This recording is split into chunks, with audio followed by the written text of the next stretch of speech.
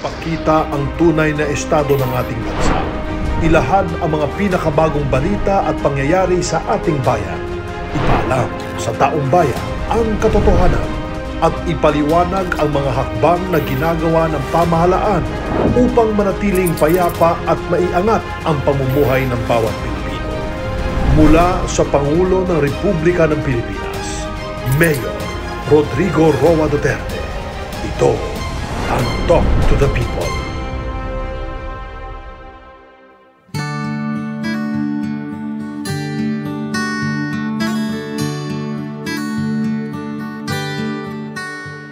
So we begin with, can you give your report, joint presentation of the Economic Development Center. I'll give this to first to Secretary Dominguez, then to Secretary to Sani, you have the floor. President Rodrigo Duterte, distinguished members of the Cabinet, good evening. I would like to start by saying that the conflict between Russia and Ukraine does not involve us directly. However, because neither Russia nor Ukraine is a major trading partner of ours. Instead, the Philippine economy will likely be collateral damage. It is as if we are hit by a ricocheting bullet. These indirect shocks are likely to be felt through four major channels. Is there a slide? Yeah, four major channels. The commodity market, the financial market, investments, and the impact on our fiscal health. First, oil and food prices are expected to go up as Russia is the largest exporter of natural gas and wheat, trigo, okay? While Ukraine is the fourth largest exporter of corn.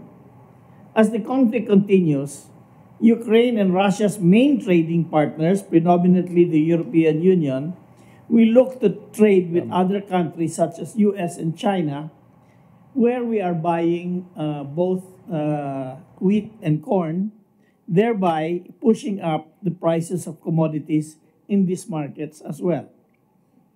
Second, the conflict will also likely cause a surge in interest rates or cost of borrowing, which was already expected to go up even prior to the crisis because of the US Fed's tightening monetary policies.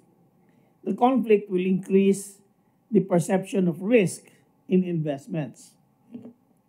Third, investments are likely to decline or at least be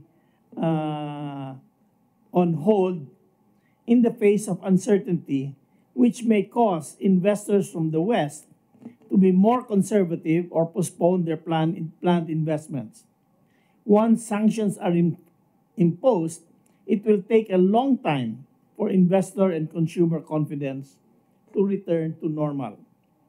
Lastly, all the aforesaid economic impacts will likely require government support to protect our vulnerable citizens and the critical sectors most affected by the crisis, and this will stretch our budget even further. However, I would like to emphasize that we do not expect this crisis to last very long. However, there may be some lingering effects. We have seen similar crises in the past, such as the Gulf War in 1990, the Asian financial crisis in 1997, the oil price shock of 2008, and also the first Russia-Ukraine conflict in 2014. And we have weathered all of these crises very well. We have experienced crises whose effects were more severe and direct to the economy, such as the Asian financial crisis in 1997 and the global financial crisis in 2008. This crisis lasted much longer, and yet we were able to get through them.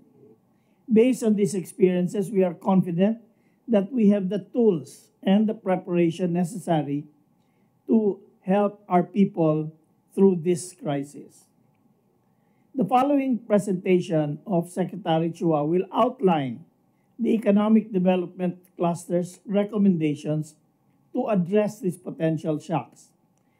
This crisis may increase prices across several sectors and thereby cause our inflation rate to breach our target, but with the measures that we discussed at the Economic Development Cluster and which Secretary Chua will present, we are confident that we will be able to keep the inflation within our target range of 2 to 4% and maintain our growth path of 7 to 9% this year. So can I ask Carl to go through the details? Okay, thank you very much, Secretary Dominguez. Good evening, Mr. President and members of the Cabinet. The Economic Development Cluster of Cabinet met this afternoon, and we are proposing 14 measures to alleviate the impact of the crisis on the people. So let me go through each of the 14 items. The first is on the overall economy, is to shift to alert level 1 at the soonest possible time for the entire country and open all the schools for face-to-face learning to increase our domestic economy and offset the external risk. So while we cannot prevent the risk from coming from the global perspective, we can strengthen our domestic economy to provide the people with more jobs and opportunities. The second one on gasoline and diesel, as you know, the price of gasoline and diesel has went up so much, no? So we are proposing the following interventions. The first is to increase fuel subsidy program for public utility vehicles from the already announced 2.5 billion to 5 billion. So we will double the subsidy. And the first tranche will be given in March and the second tranche in April. Number 2 is to continue working with the private firms on promotional discount of oil companies up to 1 to 4 peso per liter discount. So this will help alleviate additional for the jeepneys and the other PUVs. Number 3 is to increase our buffer stock of petroleum from the current 30 to 45 days. This will require a law that we can work with Congress. The fourth is to provide additional fuel vouchers for agricultural producers, and we will increase the budget from 500 million to 1.1 billion. The first tranche we will give in March, the second tranche in April, and by that time we will have additional revenues to fund these subsidies. Going further, number 5 is to promote energy conservation everywhere in the private sector or in government offices. Number 6 is to suspend or remove the pass-through fees that are being charged by LGUs, industrial parks, or subdivisions for deliveries, for truckings, and so on. Number 7 is to fully implement the service contracting, the subsidy that we give to, for instance, the buses to operate, and to expand it to all public transport routes. Number 8 is to promote e-vehicles and expand access to charging stations. And number 9 is to aggressively promote active transport, including bicycles. Now, many people are using LPG or liquefied petroleum gas. What we propose is to increase our buffer stock from the current 7 to 15 days. So when we expand the buffer stock, we can ensure more adequate supply and meet demand in case there is a global shortage. And this will require a new law. The next one is on coal. We use coal to power, I think, half of our power generation.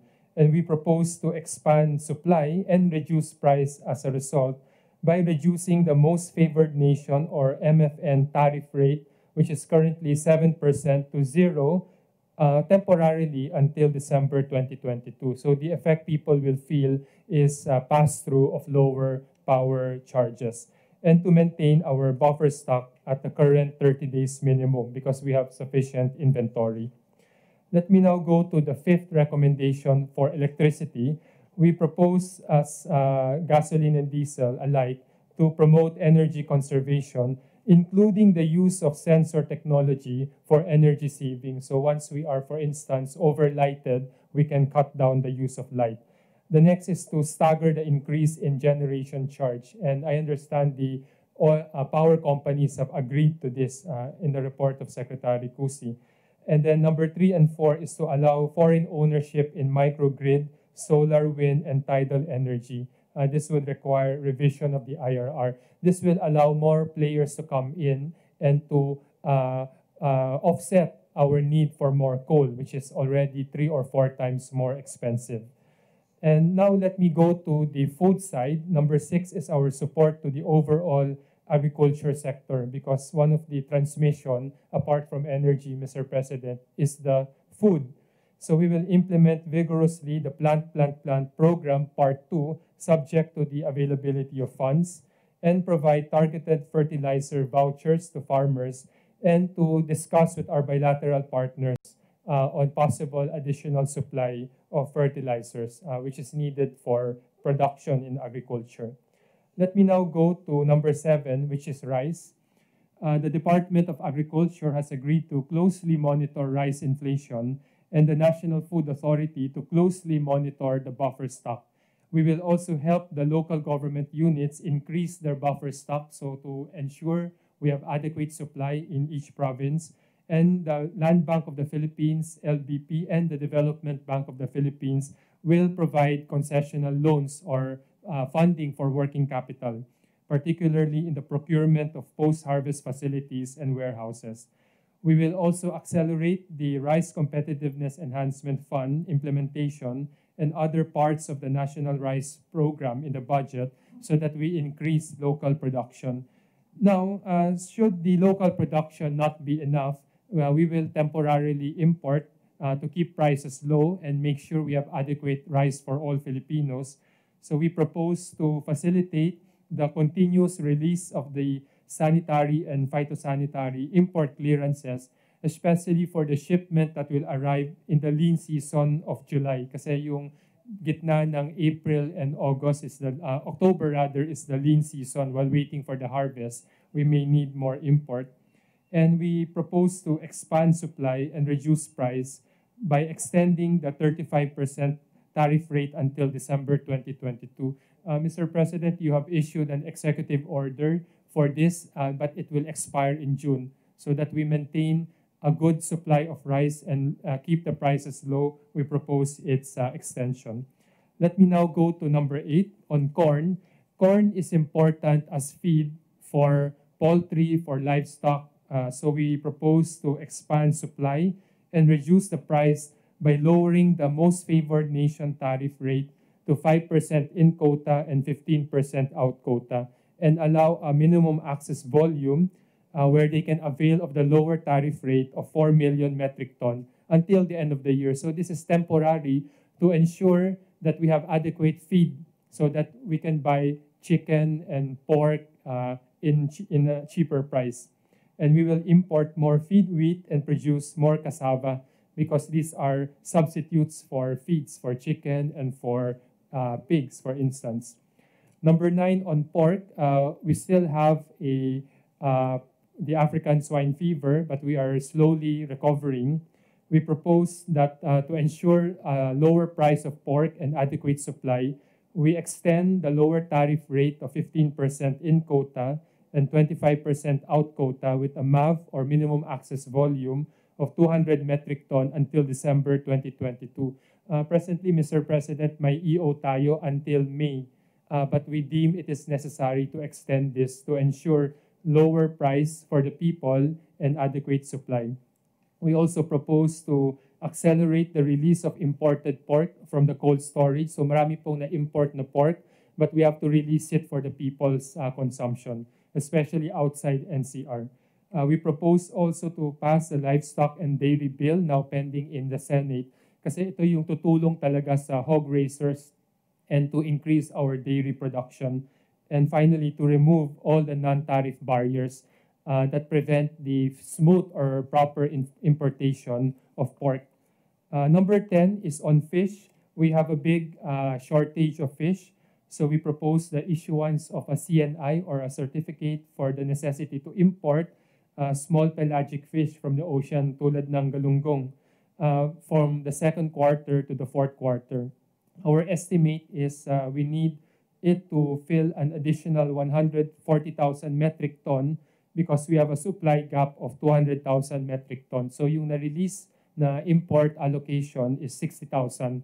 So we need to increase this. So the end result is adequate supply so that the people can have lower price for fish, and also to remove all other non-tariff barriers. Let me now go to number 11 on chicken. We propose, bilisan natin, accelerate the release of the sanitary and phytosanitary clearances from the National Meat Inspection Service, cold storage warehouses, so that we can increase yung inventory and supply.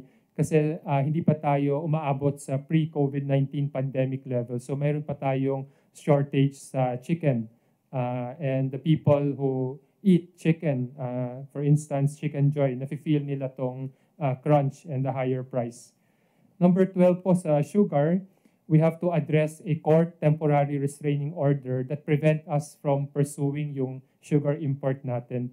And the economic team has proposed that we allow direct importation by the industrial users, yung mga food manufacturers, beverage manufacturer, on a 1-to-1 ratio. So they will buy 50% from the domestic to help our farmers, pero kulang po yan, so we have to import the extra that is needed so that we can help our food producers also. Number 13 on wheat, this is needed for bread production, for pasta, spaghetti, is to expand our sources of wheat, and India is offering to provide, for instance, an additional supply of wheat. We have a project, yung Pinoy Tasty Project, so that we promote and buy local bread na masarap naman. And we promote non-wheat flour substitute, such as yung Sagip Nutri flour na gawa sa cassava, sweet potato, mongo, and banana flour. All of these are meant to ensure that we have adequate bread at affordable prices. And finally, Mr. President, since itong renewable energy and agriculture napakahalaga sa atin, we propose that we include it in the Strategic Investment Priority Plan under the Board of Investment para mabigyan ng sapat na attention, may investors na pumasok para i-increase yung supply ng ating pagkain at yung energy. So, Mr. President, this is the recommendation of the Economic Development Cluster to alleviate the impact of the Russia-Ukraine crisis on the people, notably yung pagtaas ng presyo ng pagkain, kuryente, gasolina at diesel. Yan lang po. Maraming salamat. Carl, given the time that we are here for the time being, I'd like to know if we could come up immediately with the enabling law sa recommendations mo. Mr. President, in terms of the subsidies, we have it already in the budget, so we will implement it immediately. In terms of the tariff reduction po, since Congress is not in session, we will submit a request for the issuance of an executive order. And there are dalawa lang po na kailangan ng batas. We will prepare it immediately so that Congress can consider it immediately when they return in May for a session. Yes, we will work hard on this. Thank you. We have a long haul sa walang trabaho. Days that Congress is not functioning. I wonder if we can have that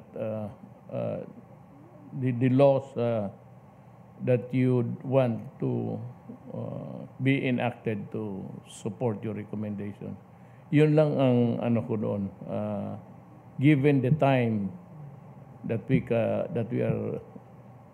stay here, that we can act on it on our own. Baka lalampas na yun sa kabila. And I just hope that they would, read your study very carefully. Mr. President, if the situation escalates, we could recommend a special session if mag-escalate po. Mas mabuti pa Pag-isipan na lang natin yan. Bingbong siguro will. Tignan mo daw mo para mapasa natin. Para, alam mo, so there's gonna be an election. At after that, there will be euphoria. Then nobody's really focusing on anything except yung pagpalit ng tao, kung ano, reorganization dito, changing of the guards. So that would eat a lot of time. And itong recommendations ng NEDA is really vital to keep the economy humming for a few months. More so that there is, I think, baski na mahinto ito, the fractured economies already in Europe would affect us more or less by next year. Nandiyan na yan. Hindi nga towards the end of the year. So, we will just coordinate with prangkahan na lang natin yung Congress. This is intended really for the welfare of the people. If you have the time, sit with us and we can discuss it. Otherwise, you're on your own. Kung hindi ibaliwala ninyo itong pinag-aralan na ng outgoing administration. So, salamat. Is that all? That would be all. Salamat. We can, if you approve, Mr. President, we can. Secretary Kose, Chua, Kosiya. Nasama na Mayor yung report namin sa economic cluster. Sabay-sabay na yun. Sabay-sabay na po, pati agriculture. Then we have the critical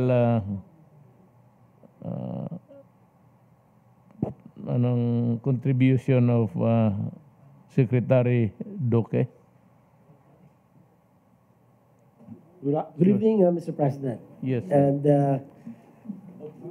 ES Medi Aldea, Senator Bongo, and fellow members of the Cabinet. At higit po sa lahat, ang ating pong mga minamahal na kababayan. Magandang gabi po at muli ako po ay mag-uulat ukol sa pinakabagong updates sa ating pong COVID response. At yan po ang first slide natin para sa ating pong usual COVID updates.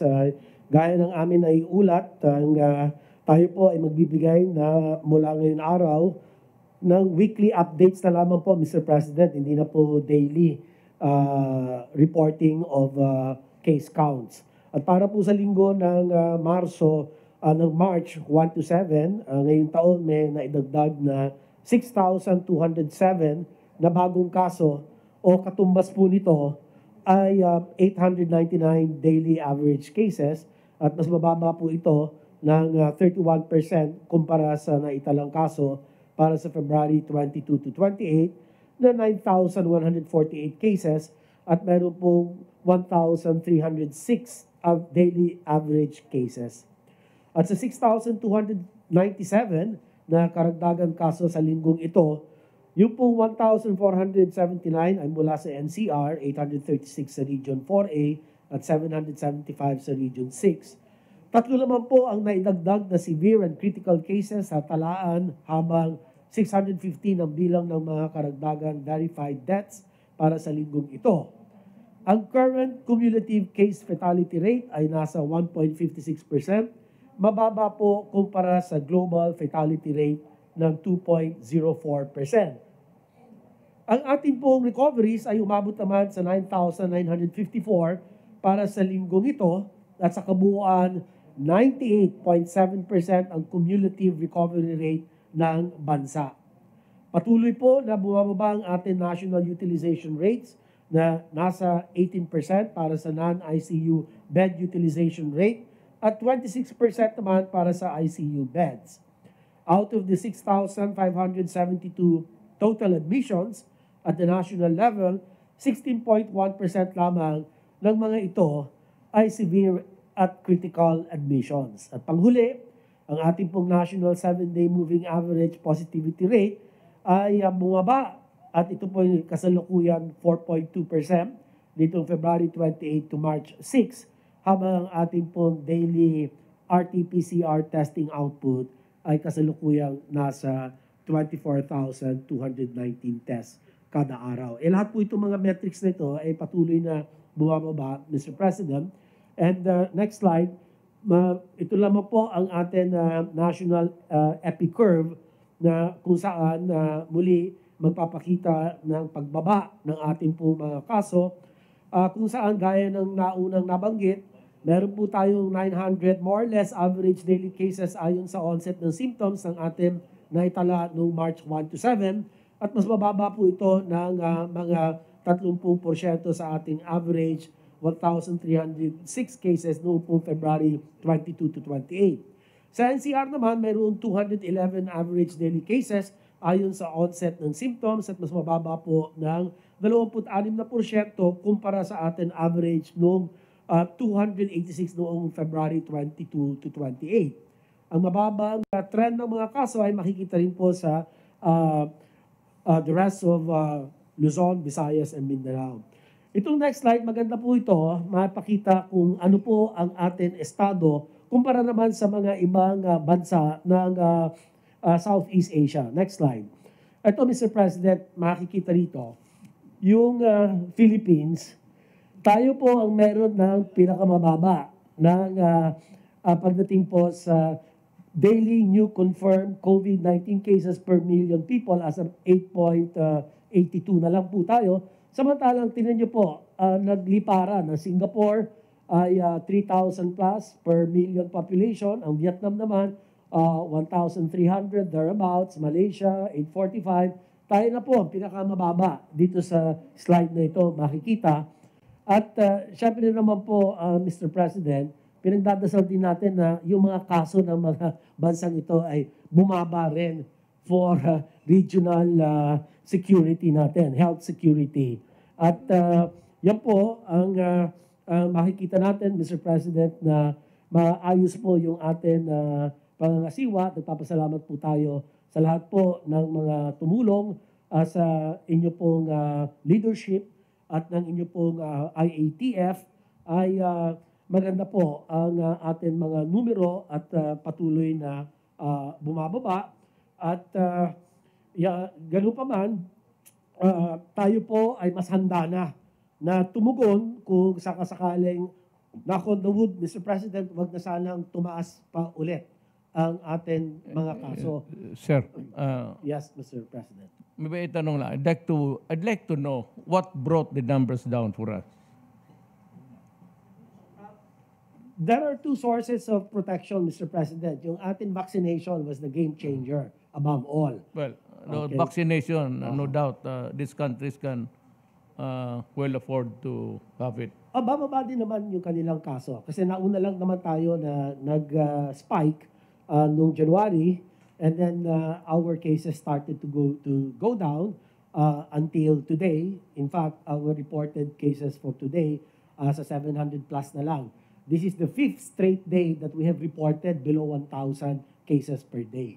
So the next reason, Mr. President, is the protection from natural infection, yung natural immunity.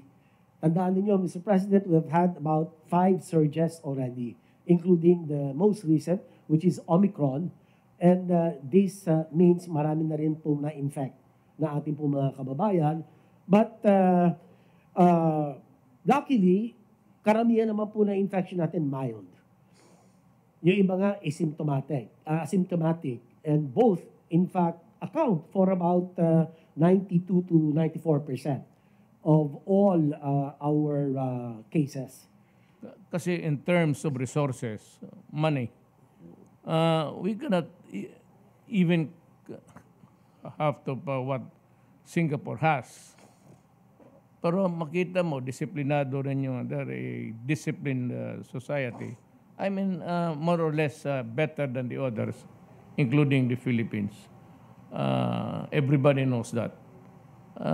Malaysia, never mind about Vietnam because wala masyado tayong grasp sa ano nila. Tataka ako, bakit ang Pilipinas na pinakababa? Sir, ang isang differentiator natin compared to many of these countries, I should like to believe, is our very good compliance to minimum public health standards, yung masking ng mga Pilipino. Yes. Sumusunod talaga, Mr. President. Hindi Well, katulad ng mga iba, ay medyo talagang, lalo na nung mataas na yung mga vaccination rates nila, they just threw caution to the wind. Uh-huh. And so I think that is one distinct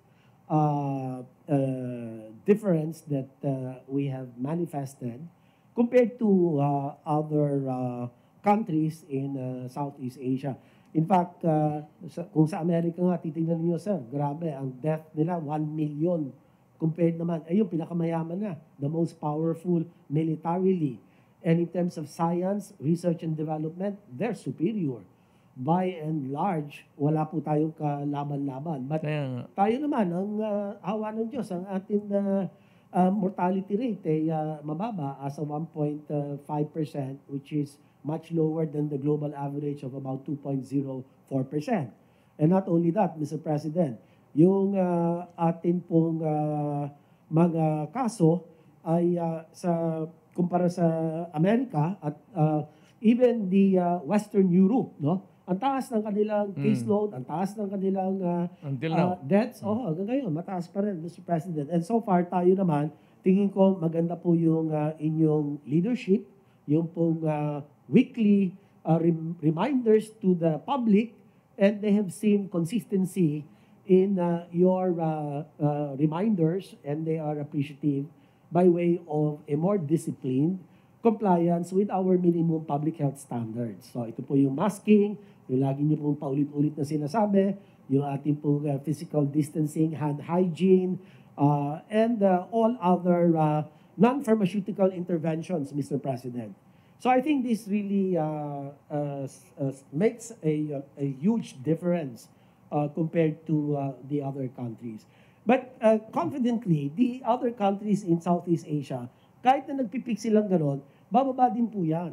And I think, para po sa lahat, ang concept of new normal will be the realization that the virus will be here to stay, and we must live with the virus. That's the philosophical underpinning that we will have to realize when we usher in the new normal. Ngayon po, as alert level 1 na tayo, hopefully once the ATF defines more definitively the alert level 0, what does it consist of, by and large, yun pa rin po ang ating overarching consideration. The virus will be here to stay, but we will manage. And we have already tested. Meron na tayong acid test or litmus test in the past surges. No? Delta being the most serious of all surges, Mr. President. This happened sometime in August and September. Sa Omicron naman, talagang nakita naman natin, mabilis lang tumaas, mabilis din bumaba, at karamihan mild. And in fact, our severe critical cases are much, much lower or fewer compared to the Delta, Alpha, and Beta surges. So, pati yung ICU natin, makikita natin, sir, ang baba, low risk utilization rate for our ICU beds and all other bed capacities, mababa din po, Mr. President. So, yan lang po.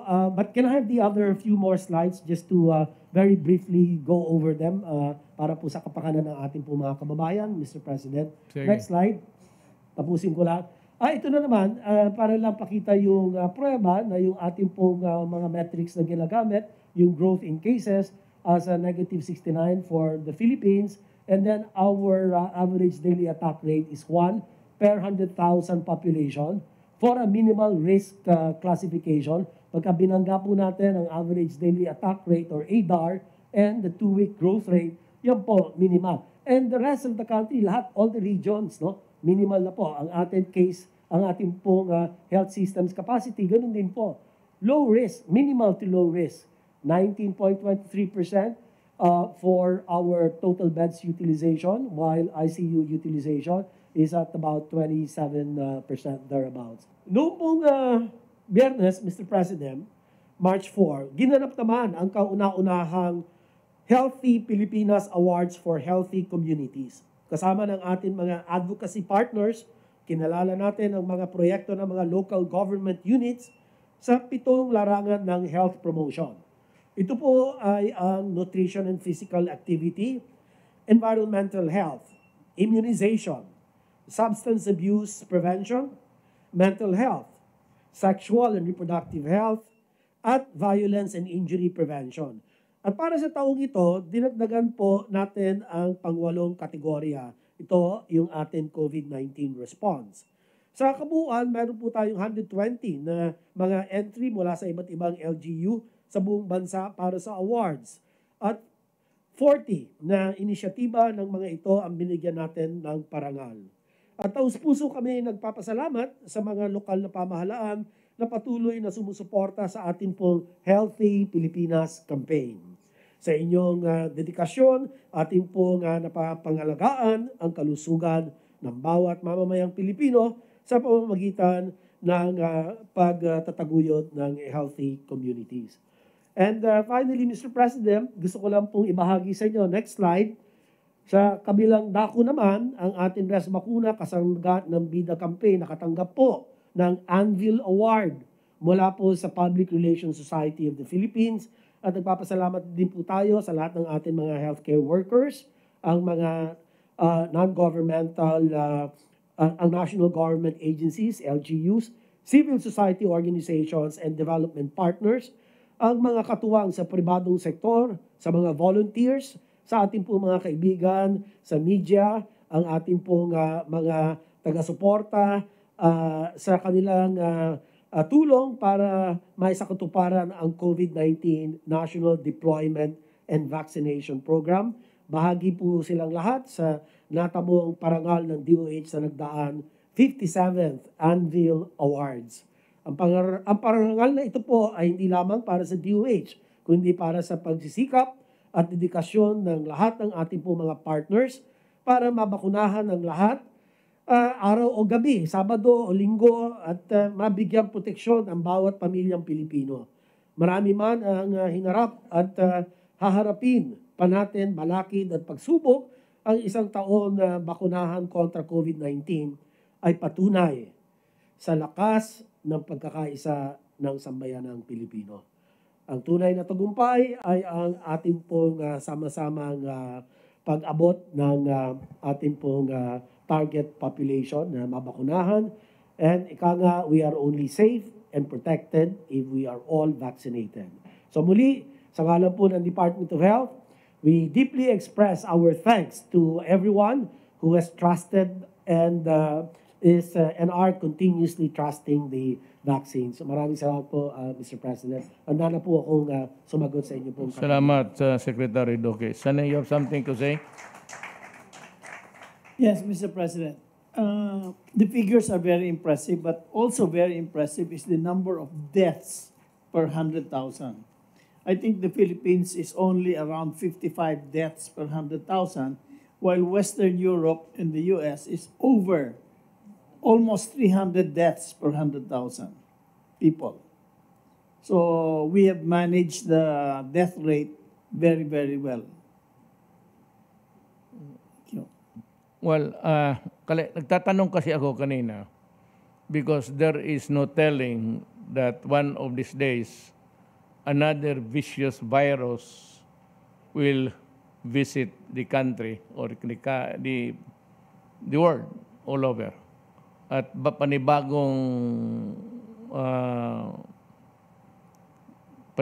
ano ito, far different from what we have now. Gusto ko lang malaman na what caused, I said, the numbers to go down because it would come in handy. It would be very important to remember now the days that we allotted the vaccinating program para for the next, just put it at the back of our minds para malaman, we will not be facing the problem. I mean, it would not be us who would face that problem anymore. But the incoming or whoever wins, dapat malaman nila ito na the good practices of the Philippines.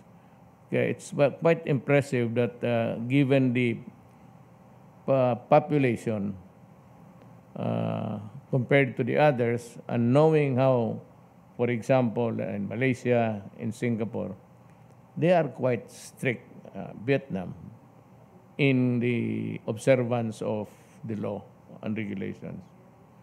Kaya nga ang tatanong, because in the matter of just wearing the mask, you cannot just ignore it in Singapore nor in Malaysia because you really get arrested.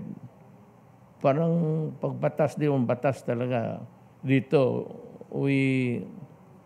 I appreciate the decorum adopted by our law enforcement. Parang tinatapik lang na wag mo na lang ulitin. Parang ganun. It's not really important. It is important for the compliance of the law. But it's in the mind na minsan ayaw talaga ng iba. Kung hindi naman kailangan sending him to the police station and detaining him, medyo just for a simple violation like that, I think hindi masyado maganda. So, we have Secretary Galvez now to the updates of vaccination. Mr. President, Senator Bongo, Yes, Bingong Mel Dildea, fellow cabinet members, mga kababayan, magandang gabi po. Next slide, please. As of today, 232.6 million na po ang na-deliver ng various vaccines sa Pilipinas. At meron na po tayo na 136.8 million na po ang ating naiturok sa ating mga kababayan. 63.69 million na Pilipino ang ating fully vaccinated with the primary series. Pero, Mr. President, mababa pa rin po ang total ng boosters po natin na naibigay na humigit kumulang po ng 10.5 million. Sa ating pong pediatric vaccination, meron na po tayong almost 8.6 million doses ang natatanggap ng primary series sa edad na 12 to 17 taong gulang. At ang ating 5 to 11 taong gulang na sektor, meron na po tayo almost 1 million na nabakunahan. At meron po tayo na 3.9 million na doses na dumating at may parating pa po na 6.3 million ngayong buwan. Next slide, please.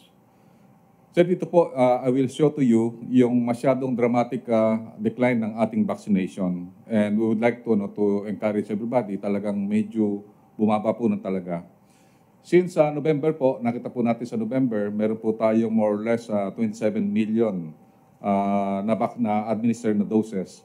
But this February, ang ating pong nabakunahan lang po ay 8.7 million. So napakababa po, talagang lubhang bumaba po ang ating output noong February.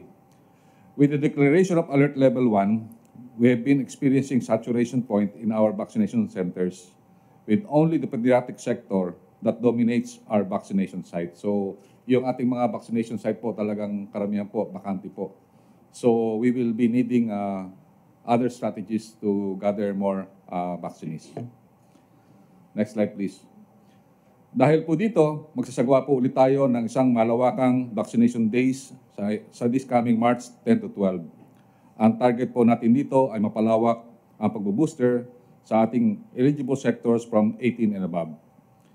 Ito pong hikayatin na bumalik sa na dapat na makareceive ng second dose ay atin pong palalawakin din dahil kasi karamihan po sa mga second dosers natin ay hindi po nakabalik. At ang mga remaining senior citizens and 12 to 17 years old and above, ay kailangan po nating makuha po at ang target po natin na 1.8 million to 2 million ang ating mababakunahan po sa ating gaganapin na 3 days na vaccination days. So ang po natin, ang ating pong inclusion population is 12 years and above. And kailangan po natin talaga yung boosted doses at saka yung individual with due second doses. Yung remaining priority group na ito nga po, itong pinupursige namin na Sec Beans at saka na Sec Duque, na makuha po natin yung more or less 3 million at another 3 million sa remaining 12 to 17. Ito po ay gaganapin po natin sa buong region, 16 region and also the BARM region. And it will be simultaneously undertaken nationwide. Next slide please. Para po ma-achieve natin ang ating target sa ating National Vaccination Day number 4, tayo po ay muling nakipag-ugnayan sa Philippine Medical Association and other medical professionals para makilahok at mag-mobilize this coming March 12. We will also involve the pharmacies and clinics, and we will expand more the numbers of those who are volunteering. We will also direct all government agencies and private sector to vaccinate their government employees and economic frontliners para po ito sa boosters at saka po yung ating mga tawag na mga hindi pa po nakababakunahan. We will also launch with the DOLE yung tinatawag po na job fair in the job sites. And also all the LGUs and DOH regional offices and local health centers to do the house-to-house vaccination. At nagkaroon na po tayo ng series of meetings at saka mga trainings para po ibababa po natin from the LGU vaccination site to the different barangay health centers and other, tinatawag nating other, yung ating mga tinatawag na mga volunteers na pwede pong magbahay-bahay. We also ask DepEd and CHED to continue their aggressive vaccination through back-to-school program. Ito po ay nakita po natin na talagang nire-recommend po ni Secretary Calchua na talagang magkaroon na po tayo ng back to school. At yung po ang pinaka-ano po namin, na-recommend po namin na ang DepEd at CHED ay magkaroon po ng tinatawag na back to school na program. And lastly, we requested DTI and other big establishment to give more incentives to those people with boosters. And lastly, we will again encourage our government agencies, our T3 partners, our private sector, LGUs, itong sa mga eco zones, ang ating AP and PNP to participate in our massive vaccination day on March 10 to 12. Magpa-booster na po tayo. That's all, Mr. President, at mabuhay po tayong lahat. Salamat po, Secretary Galvez. Now it's the turn of Secretary Anyo.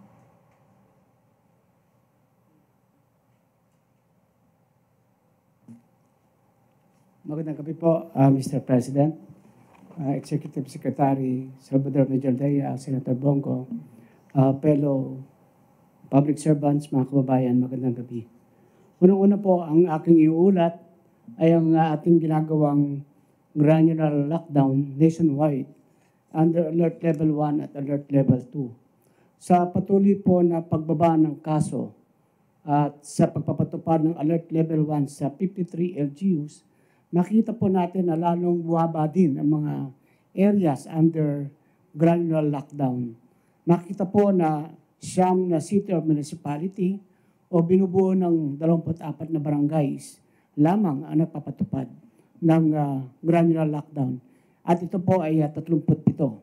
Nakita po natin na ang Metro Manila ang may pinakamarami, 31, at 2 naman sa NCR. Dalawa po sa NCR, 31 po sa CAR, at 4 sa Region 1. All the rest ay wala na po.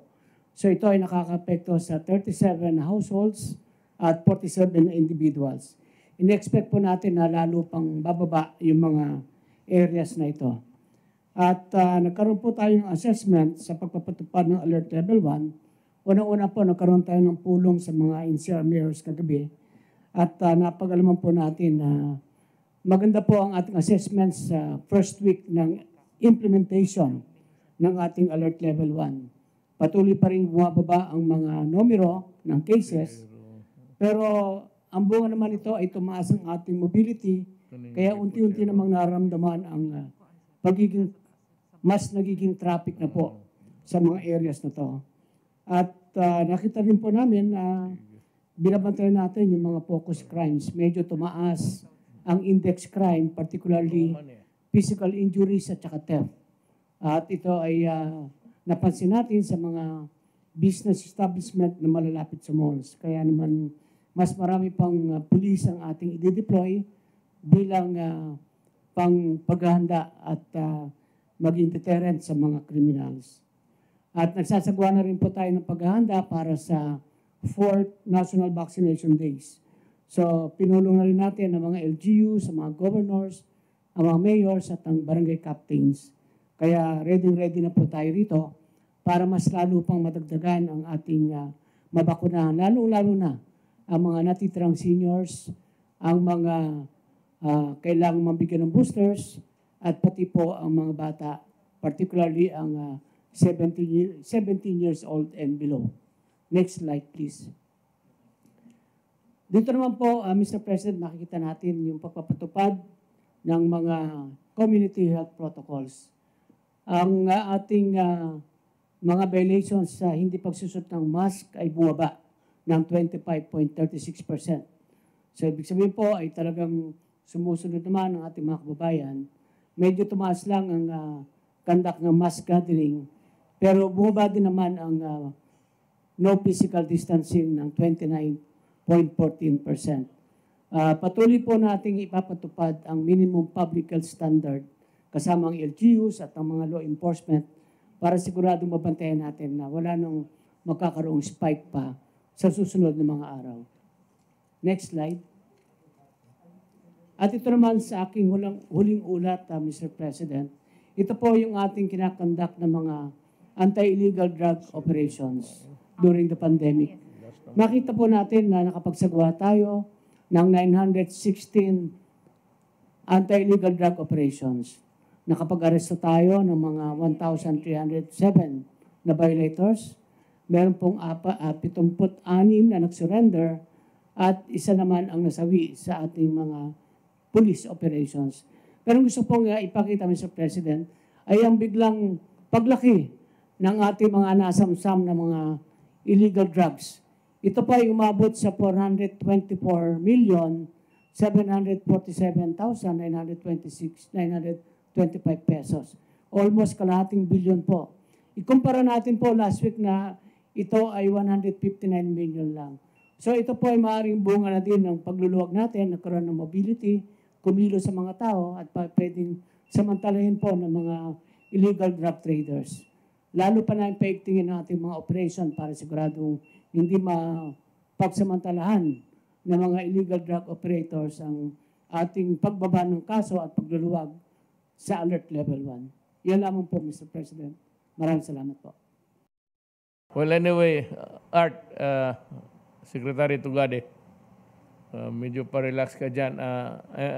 I would like to remind you of the projects that I would like to be also participating para makita ng tao yung yung nagawa mo para sa Pilipinas. If you have the time, kindly get me your yung schedule mo para makasama ako. I'd be happy to join you sa nagawa mo para sa bayan. Well, anyway. Salamat po, Mr. President. Sige.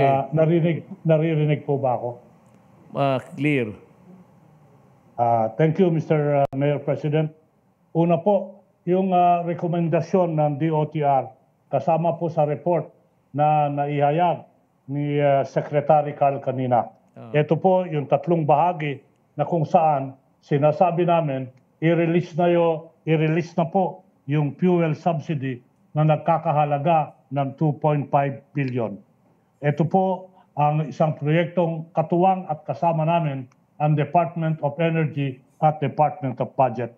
Nakikiusap din ho kami na yung service contracting ay i-release na ho yung pondo na nakakahalaga sa 7 million na nakakapaloob ho sa budget ng 2022. Ito ho'y provided na sa budget, kung marirelease ho ito ho'y magbubunga ng tinatawag natin na libreng sakay.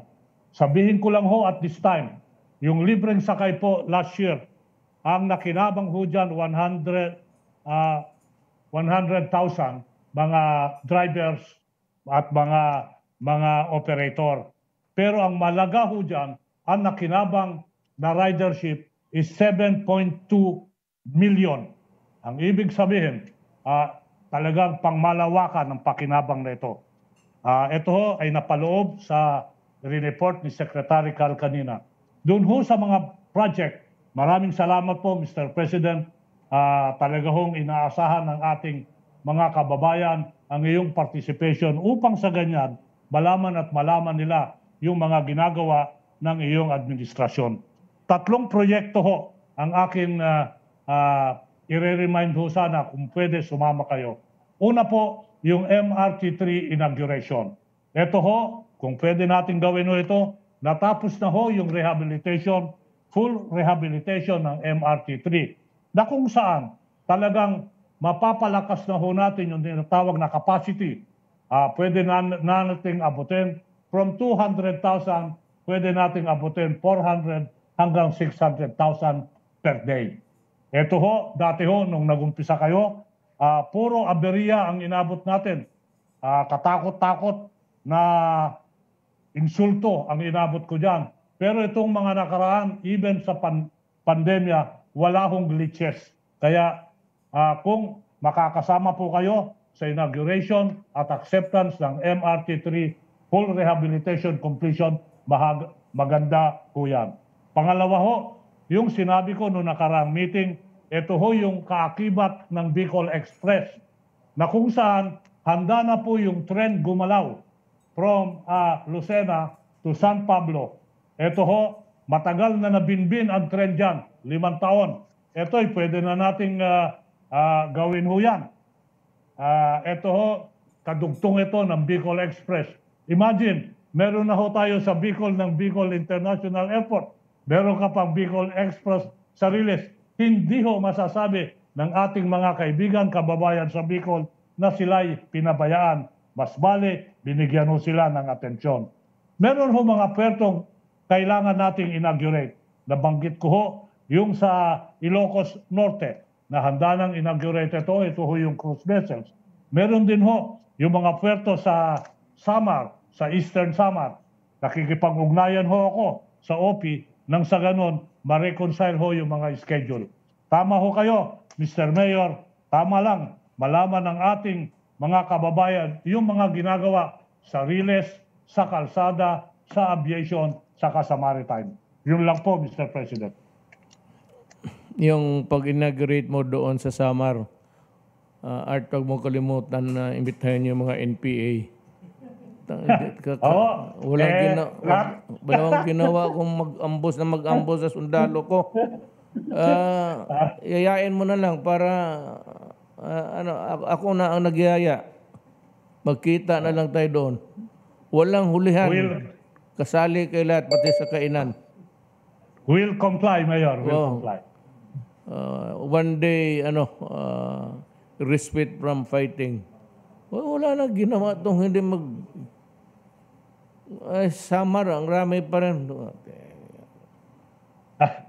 Alam niyo ho, Mr. President, let's walk memory lane. Yung sa completion ng Bicol International Airport, 2 sabotahe inabot ko dyan, 2 sunog. Pero natapos naman natin. Ayun nga, sabagay. Basta nalaman ng bayan na ginagawa namin lahat ang makakaya namin gawin. Yun lang. Hindi naman kami sabihin na gagawin namin lahat. Basta yung hanggang kaya lang namin sa mga utak sa mga tao dito na nakikita ninyo. So, wala namang I cannot invite you nandyan sa panel. Kung wala kayong pagkain, pasensya na kayo. Dapat nag-sandwich na kayo. Kasi kakain kami dito. Puchero. Kagaya ng FDA, kakain na rin ako. Sige. Mga kababayan ko, hanggang dito lang muna. Hindi na ako I have many things to really to convey to you, but pahuli na natin. Pati itong gera ng between Russia and Ukraine. Hindi namin ito sinasabi kung ano, not so that hindi maalarma yung tao. Pero pinakadelikado ito ngayong nangyayari.